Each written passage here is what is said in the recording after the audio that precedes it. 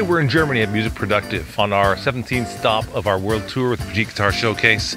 Musik Produktiv has a long history of innovation. The owner started when he couldn't find the guitars he was looking for, a familiar story, and went to England and came back with a van full of Fenders, back when Fender was the new thing.